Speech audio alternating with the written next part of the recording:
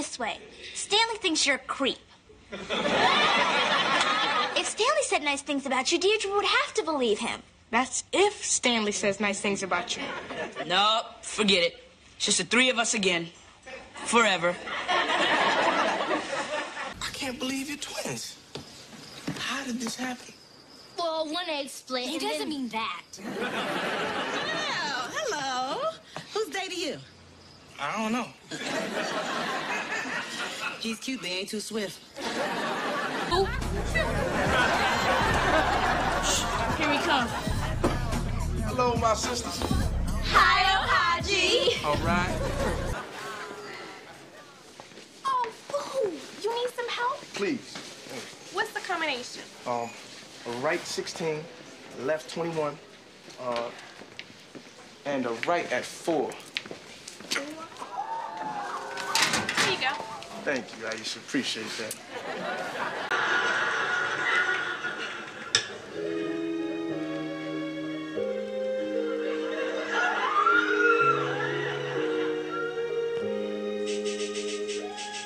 Sad, man. The way he died, man, was heartbreaking, man. Got killed in L.A., you know, a female, she lied on him, you know, then got him set up. The same female got him set up, man. Girl, man, lied on that man and got him killed.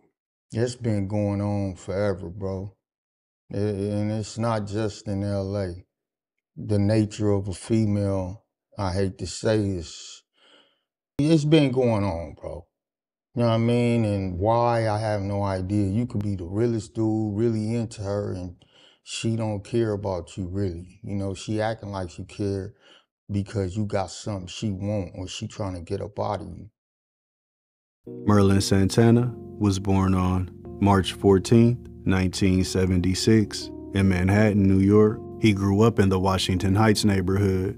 Both of his parents migrated to the United States from the Dominican Republic. He was the oldest of 3 boys, but according to his mother, Leah Santana, he almost didn't make it. He was born prematurely. The doctors told his mother that he only had a 50% chance of survival, and if he did survive, he would be considered a miracle. But despite the odds being against him, he still made it. And his mother and father felt like their firstborn child was special, so they wanted to give him a special name, and they would choose the name Merlin, the mythical wizard who was prominently featured in the legend of King Arthur. He absolutely loved his name. He would introduce himself to everyone as Merlin the Magician. He grew up in the Washington Heights neighborhood. His mom stated that it was a very tough environment to try to raise her 3 boys. But at a very young age, Merlin would get the opportunity to set his path for success and to give his family a better life. When Merlin was only 3 years old, his mother happened to meet a talent agent who told her that her son could be a star. She told her about a national fast food ad campaign that she knew about and that they were going to be holding auditions soon. And when he went in for the role, Merlin immediately won over the producers with his charisma. And according to his mom, from that point forward, he never stopped working. He started to frequently land commercial gigs, but Merlin did have somewhat of an advantage over his peers because he could speak both English and Spanish fluently. His first on-screen movie appearance would be in the 1985 Woody Allen film, The Purple Rose of Cairo. Acting was a godsend for Merlin. He loved everything about it, and his parents would use it to keep him busy and to keep him from falling victim to the tough New York streets. Although Merlin was still a kid and enjoyed hanging out with his friends in the neighborhood, his mother said that sometimes she would have to track him down outside, and when his friends seen her coming, they would call out Merlin's name to alert him. He would take off running back to their apartment, beating his mom home, making it seem as if he had been there the whole time. Merlin was a part of numerous commercials throughout the 1980s. He was working on Broadway as well. And in 1990, he was in a play called Hey Little Walter. And just so happened on the night of the premiere, Bill Cosby was in attendance as well. He was highly impressed with Merlin's acting skills and charisma, to the point where he would specifically write a new character for him in his hit TV show, The Cosbys. He would play the role of Stanley, the love interest of Rudy Huxtable, the daughter of Claire and Clifford Huxtable, as well as the rival to Rudy's friend Kenny, played by Dion Richmond, who he would form a lifelong friendship with as well. The two would also play brothers on the short-lived ABC sitcom Getting By.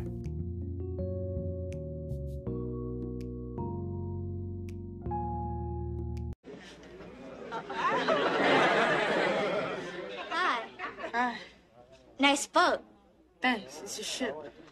Oh, good use of string. We were ready to go. Yeah, Mom, I'm not ready yet. Haven't seen all the exhibits.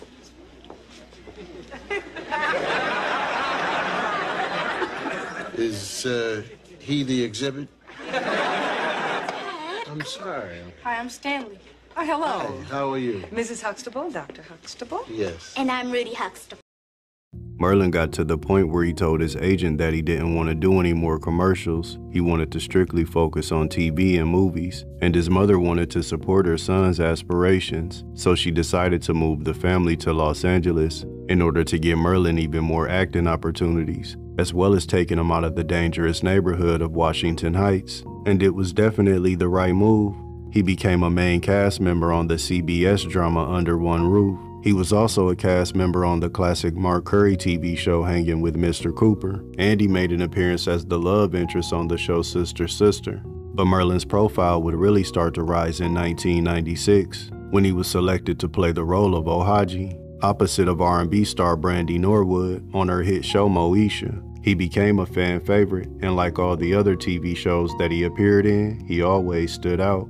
Merlin's career would go to another level that very same year, in what would become his signature role as Romeo Santana on The Steve Harvey Show. Initially, the character of Romeo had a more traditional last name, but Merlin was able to persuade the producers to let the character have his real last name because he wanted to show diversity in the Latin community. He believed that when most people heard the word Latino, they had a certain look in mind, and Merlin wanted to show that they came in all types of different shades, and it was people that looked just like him. His character Romeo became a fan favorite on the show, along with his best friend Bullethead, played by William Lee Scott, who he would form a friendship with off-screen as well. His agent's phone was steady ringing with offers, and the money was pouring in.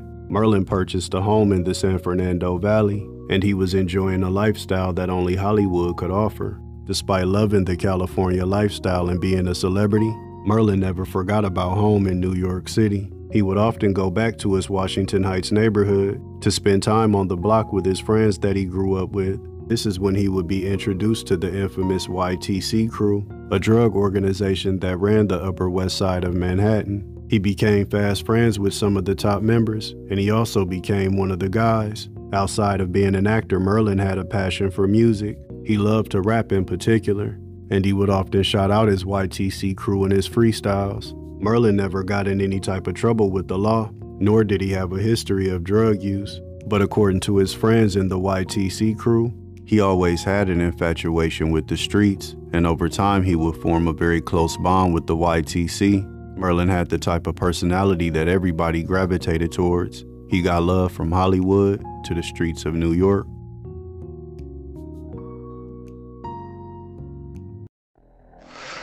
Merlin Santana, or as we used to call him, just Merlin, was a kid from down the block on 107th Street, Manhattan Avenue. I met him through Tito. He was doing his thing, coming up, blowing up, and he used to sing, he used to rap, he was doing all kinds of things. You know, Merlin used to hang out with us, he used to be in apartments, he used to chill with us, you know what I'm saying, joke around, and be on the block. You know, it was just all good, all laugh. But Merlin had a fascination with the streets, man, and we used to try to tell him, like, yo, we wish we were you. See you out my window, now you show my coca. 50 G soul, home run, Tommy Sosa. Initiator with gunshots, la vida loca. Cops try to raid me, I close shop and fleet. Crooked cop info, coming handy. Bury my role model as a YGC. I'm out of here. Till next time, enjoy, y'all. Actor Merlin Santana was a natural. Handsome, talented, and charismatic. Now, he was a former child star who had made the leap to grown-up success. Here I am. He loved the acting. By the age of 19, Merlin is living the dream. He loved LA. He liked it a lot. In 2001, the TV show Moesha would come to an end, and after 6 seasons, the Steve Harvey Show was canceled not too long after that. But Merlin was special because he was one of the few childhood actors who were able to make the transition to work an adult actor. He played the role of Jermaine in the early 2000s movie titled Flossin'. He would also act alongside superstar comedian Eddie Murphy in the 2002 buddy cop film Showtime, featuring legendary actor Robert De Niro. And when Merlin wasn't expanding his acting portfolio, he was working on music. He knew somebody that had a home studio that lived in the Crenshaw district. He was often accompanied by his good friend and fellow child actor Brandon Adams, who had a similar career to Merlin, known throughout the 80s and early 90s for multiple television and film roles in movies such as People Under the Stairs, The Mighty Ducks, and the mid-90s classic The Sandlot. In early November of 2002, they were hanging out at a restaurant. That's when a young woman approached their table and introduced herself as Mercedes. She told Merlin that she recognized him from the Steve Harvey show. Merlin was flattered and they exchanged numbers. And on the very same day that they met, they engaged in intimacy. Mercedes called Merlin a few days later so they could meet up again, but this time he wasn't feeling it and played her off. This made Mercedes upset. She felt like she had been used, and now she wanted some get back on Merlin. So she devised an evil lie, a lie that would result in tragedy. Mercedes went to her boyfriend and told him that she had been taken advantage of, not just by Merlin, but by his friend Brandon Adams as well. Her boyfriend vowed that he would get revenge on him for what they had done to her.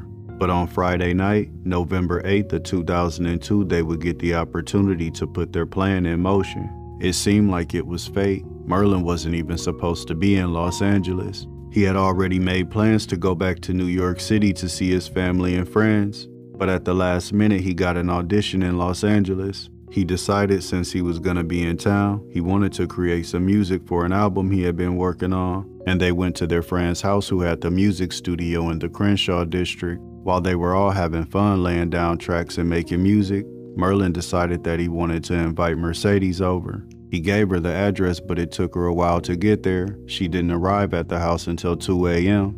And when she finally did arrive, she was acting strange, pacing back and forth and looking around.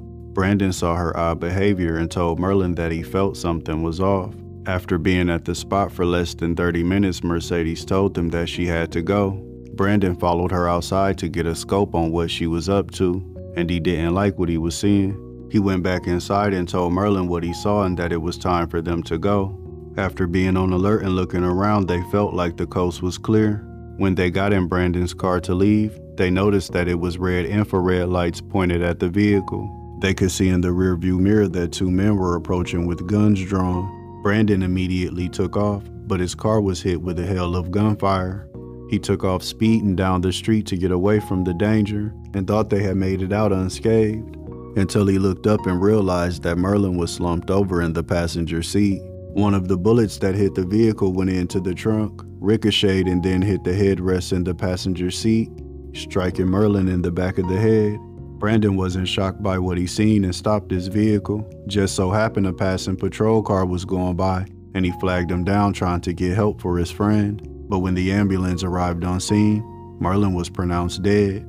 The detectives on scene wanted to know who was the last person to have contact with Merlin. They found a number in his phone that had multiple phone calls from that night. They took Brandon to the police station for questioning, trying to get information on the events that led up to Merlin's death. He told them about Mercedes and how Merlin had called her over to the spot, but once she arrived, she was acting strange. The police didn't have too many leads to find Mercedes, but they did have a phone number. In the morning of November 9th, the police had Brandon contact Mercedes and tell her that he wanted to meet her at the same restaurant that they had met at before. The cops didn't think that it would work, but surprisingly, she actually showed up. As soon as she arrived at the restaurant, Mercedes was arrested on murder charges. She was taken down to the precinct but very evasive when questioned about the events from the previous night.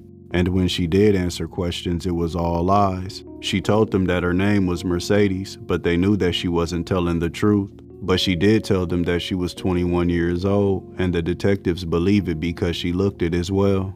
After hours of interrogation, they were finally able to uncover who they were talking to. She admitted that her name wasn't Mercedes, and that her real name was Monique King. When detectives ran her background information, they realized that she wasn't 21, and that she was actually a 15-year-old runaway from a juvenile facility. Growing up, she bounced around to different foster homes with no stability, leading her to turn to the streets. Police stated that in her juvenile evaluation reports, it said that she had a propensity to lie and to manipulate in order to get her way no matter what. The interrogation with this young lady did not start very well. You realize you're in a lot of trouble here. I didn't do anything. She is a very street-savvy lady, and she said a number of lies. I've never seen anybody or heard anybody get shot. It just wasn't matching up. Detectives wanted to know about the two men who fired the fatal shots that killed Merlin Santana. Monique admitted that it was her boyfriend, 19-year-old Damian Gates, and his accomplice was 23-year-old Brandon Bynes. When they went to Damian's apartment to arrest him, just so happened Brandon Bynes was there as well. Both men were now in custody. But after being presented with overwhelming evidence, the two friends quickly turned on one another, pointing the finger at the other person, saying that they were the ones who fired the fatal shots that killed Merlin. Ballistics showed that the fatal shot came from an assault rifle, and Monique King stated that she seen her boyfriend Damian holding the rifle. In 2003, Damian Gates would be convicted of first-degree murder and the attempted murder of Brandon Adams. He received 3 life sentences plus 70 years. His accomplice Brandon Bynes was sentenced to 23 years after pleading guilty to voluntary manslaughter and assault with a deadly weapon. In January 2004, Monique King was found guilty of second-degree murder and attempted murder. Due to her underage status, she was only sentenced to 10 years in the California Youth Authority, with a scheduled release at the age of 25. Merlin's death came as a shock in the entertainment world, especially to those who knew him. He had the reputation of being a great guy, so the way that he lost his life just didn't make any sense. Steve Harvey commented on his death as well, reiterating that Merlin was a wonderful kid, and whatever happened on that night, he didn't deserve to die. But there was one person who had a different take. Merlin's former co-host on the Steve Harvey Show, William Lee Scott. They were good friends in real life, and even though Merlin wasn't what you would consider a troubled individual, he said that he was aware that he liked to be somewhat adjacent to the streets, which he always felt was very dangerous. So when he heard where it happened, he wasn't shocked at all. I gotta be honest with you. I was not 100% surprised when I heard Merlin had passed away. The way that Or no, that he had passed, or the fashion, or the circumstances. I was not surprised. Merlin was a wild dude. He was super talented, but he was wild. And he was not, you couldn't tell him what to do. You couldn't tell him where to go. He wasn't afraid of anyone or anything to a fault, you know. It's a single freak rifle shot that kills Merlin. The bullet actually entered the trunk of the car, went through the back seat, went through the passenger side headrest, hit Merlin Santana in the back of the head. And the fact that it took that trajectory and ended up killing Merlin Santana was just incredible. Lucky shot. Or unlucky for Mr. Santana. Merlin's mother struggled to make sense of what happened to her oldest son. When he was born, it was basically a miracle due to all of his health issues, and now his life was snatched away for absolutely no reason at all. She told a story about Merlin just a few weeks prior to his death, that he was hanging out with them at their home along with his father, and he started to tell his mom and dad that he was going to be their guardian angel. She said that his dad got upset and told him not to speak that way because words have power and meaning. But Merlin continued saying that, no, I'm right. One day, I'm going to be you guys' guardian angel. And unfortunately, his premonition would prove to be true.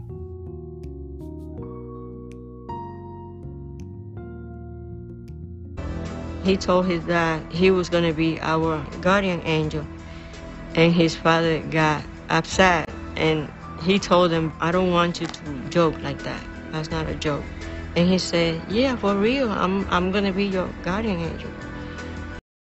I guess he had a feeling or something. Despite the sadness in losing Merlin, his family continues to keep his name alive, especially his daughter, who was very young at the time of his death. From the moment people seen Merlin on the TV screen, it was clear that he was full of charisma and a star in the making. He had big plans for his future and dreams to fulfill, but unfortunately, his life was cut short one night on a dark street in Crenshaw. And Merlin Santana, he was only 26 years old when he died. Rest in peace, King.